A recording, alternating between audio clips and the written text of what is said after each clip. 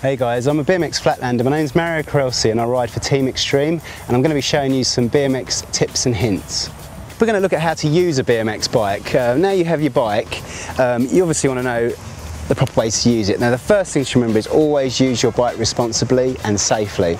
Those are the two key things before you attempt to do any sort of stunt work or riding around the road. You need to know how to use your bike safely. You also need to make sure that it's all working order, everything is fine and safe.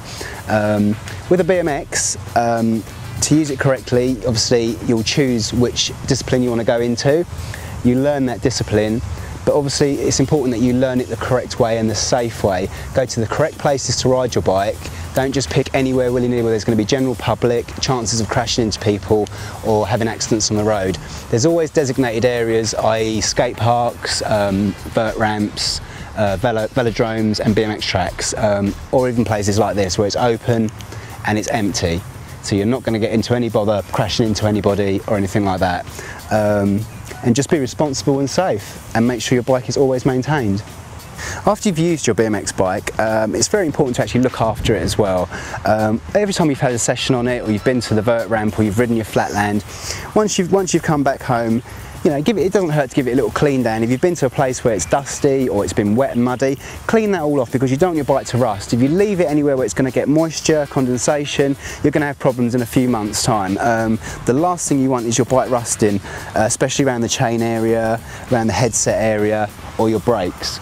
Try and store your bike in a nice place, either in your house or in a shed at the back, and also have locks. Make sure you have a padlock with you, a good sturdy one, so when you're out and about you know your bike's going to be secure. You can padlock it anywhere, to fences, to lampposts, to railings, anything like that. Just keep it safe. You've worked to get your bike, make sure you hang on to it, and just look after it in general.